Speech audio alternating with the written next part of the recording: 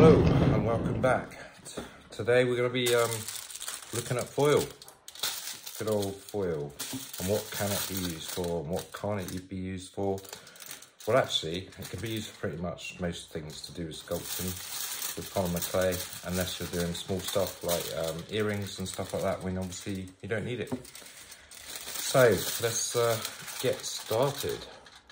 So basically, with the bigger sculptures, I tend to use foil for the base, but you need to have some substance before you put the foil if you're making something relatively big. So normally around the house you can find stuff like old tin cans or whatever. You can stuff them with foil, tape them together, and then stick some sort of rod or metal rod or whatever and tape it all together to give the armature some proper shape before you start with the foil. I'll show you some photos of that in a bit, but basically foil is king really, because it heats up in the oven. So if your clay is sat on top of it, obviously you're cooking the clay from the inside and obviously from the outside, which means you get a very good finish on your clay. No soft patches and stuff like that.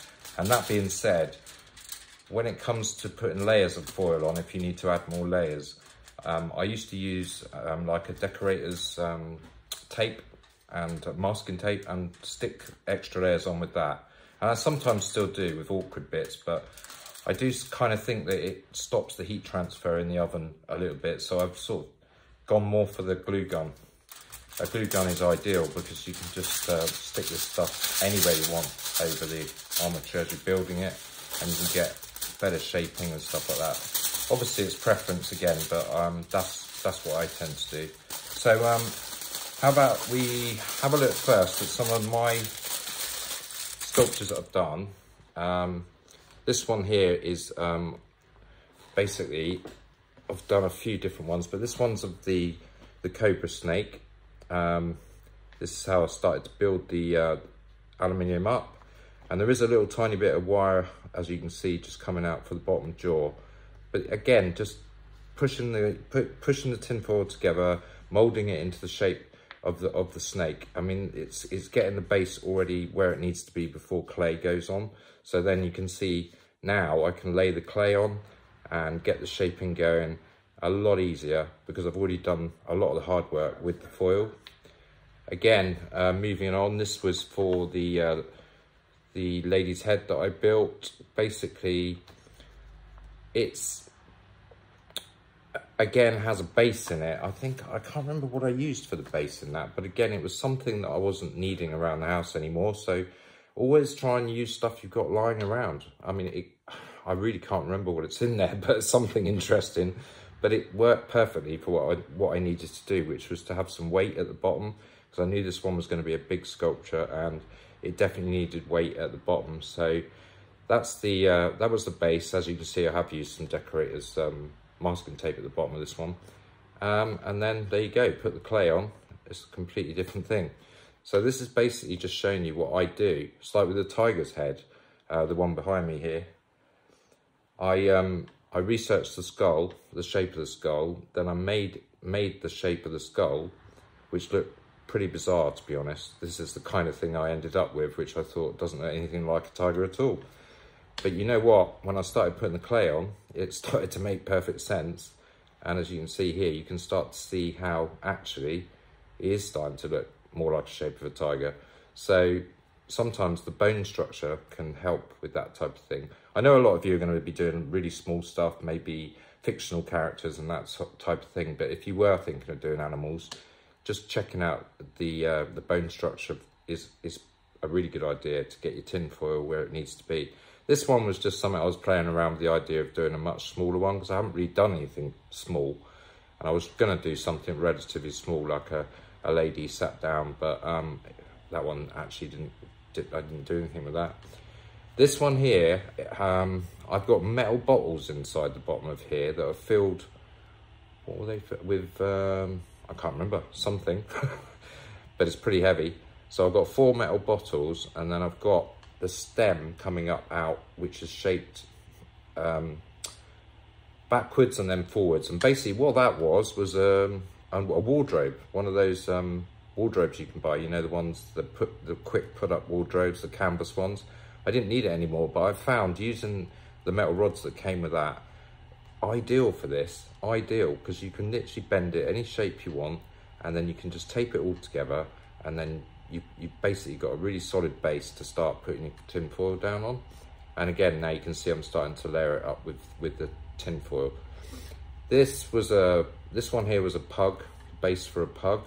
The legs are actually like small toilet roll holders basically, and then I basically built the frame up around that. So really there wasn't much else to that. It was just some cardboard, some toilet roll holders, and then on with the tin foil, and again very much using the tape on this one. I don't think I'd started with glue gun at this point. And this is just to show you what actually you can do with tin foil. It is mental actually what you can do. It's very robust stuff. I made this, and this is about 3.5 foot tall by say 3 foot wide. It's huge. I don't know what I was thinking of doing. I think I was trying to make some concrete fountain or something in my kitchen, which was a really bad idea, and needless to say I never actually finished it. But I did go a long way with it, and this was all from tin foil. I just built it up, and this is sort of where it got to. It was like a mermaid coming out of a shell. But I did all this with tin foil, but it was huge, and I had no idea how I was going to build it in my kitchen, or how I was going to get a concrete mermaid out of my place. So unfortunately that one had to be shelved, but I did enjoy doing it. This is again showing the cardboard tubes and the wardrobe. Just make up a shape, get everything on, and then before you start putting tin foil, it's perfect. It gives stability to the sculpture. It's not overly heavy, but it does make the sculpture sit nice and solid, nice and flat, and then you've got a really good base to start building up from. And there you go, I'm starting to layer up the tin foil on top of that. So it's really versatile. This is another one that I did. I'll talk a bit more about that one on a later video. Yeah, that's quite an interesting one. We'll definitely do that in about maybe a couple of videos time. But that's just to give you some idea of what you can do with this tin foil. It is mental stuff. So I would say don't use the tape, go glue gun, and work it that way really. I prefer the glue gun over the tape. So this stuff is normally, if you get hold of it, the best thing to do first, you probably know this anyway if you've been doing sculpting for a while, but if you crumple it up, you kind of get more body to it really. So when you're putting it on, it's a lot bulkier.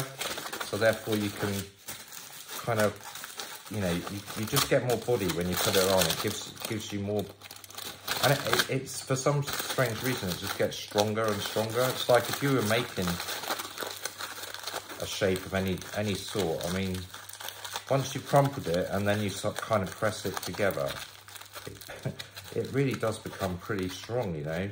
And that's a really good idea. Sorry, it's a really good base for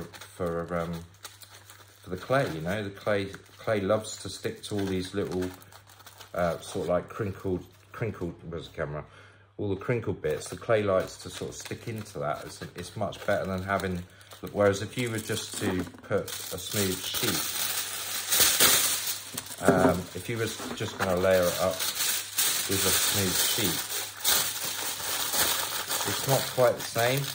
So that's like really shiny, which is another point I need to tell you about. But that's really shiny now. Hasn't got much, anything much for the clay to stick to. So you can find the clay sort of maybe not wanting to stick or moving away, etc. And there's two sides to tin foil, as you probably noticed before. You've got this really shiny side, and then you've got the slightly more matte side. I personally always have this side showing outwards because it's a bit more grippy. So when you pump it up, it just yeah, it's just much more grippy in general. You know, it's just the whole texture of it. I can't find this camera. I can't wait to get a new camera. The whole texture of it is less shiny, more grippy, so you can get your clay to stick to it a lot better. And also, if you're gluing with a glue gun, the glue sticks to this non-shiny surface better, and then you can put your shiny surface onto the glue. If that makes sense. It does to me. So you've always got this coming outwards, ready for the clay. But yeah, that's what I would say. But getting your base right for your sculpture with tinfoil is really so important, and you should take plenty of time, and don't underestimate how much of the actual sculpture you can do with this. You know, this will save you loads of money when it comes to clay, because if you spend a lot of time doing this work, you will find that the clay that you use is far, far less. When I did my first few, I didn't do that. I just made some kind of blob, and then I started putting clay on, and the clay got thicker and thicker and thicker, and I was like, oh, that's too thick, I have to take a bit off. But I was getting through blocks of the stuff, and I was like, I've got to be better at this. So basically I realized that if I just get this to the proper shape it needs to be before I even think about clay, it's just a no-brainer. You just end up saving so much money, and also the sculpture comes together so much faster, because as you lay it down onto the tinfoil, the shapes, it's adopting the shape so much easier. It just transfers it from a shiny piece of foil into something that starts to look really cool. So tinfoil is king when it comes to doing slightly larger sculptures. You know, I 100% say to you, work with this stuff. Just play around with it. Buy several rolls. It's cheap enough, a lot cheaper than clay. Buy several rolls of this and spend, I don't know, as many hours as you want just trying to create. In fact, I might actually do a naked sculpture. Basically, I might do a whole sculpture out of this without any clay to just show you just how versatile this is. I mean, I've already shown you this one. It's amazing how much detail is actually in that. I didn't take enough photos to show, but inside, on the close-ups of that, there's so much detail in the foil that I'm actually thinking that would be a really cool thing to do, and I might actually do that. I might actually just do that. So that's your foil. Play around with it, get it right, use your glue gun. Try not to use tape unless you really have to. Use items from around the house for your base, and then get this as close to the shape of the start of your sculpture that you want it to be before you start putting clay on, and you'll save a fortune.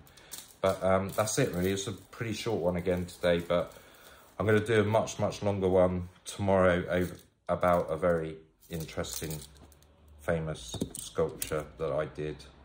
And when I say famous, it's not famous, but it's a famous person. So it's going to be a long one because, yeah, I think if you're interested, it's going to be a long one. So I will get that up in the next couple of days. But this is it for today.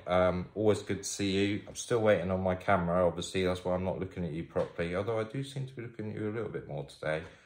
I don't get this iPad camera, it's a bit weird. Anyway, guys, just wanted to cover that one with you. If you like it, great. And I'll catch you on the next one. Take it easy. Bye.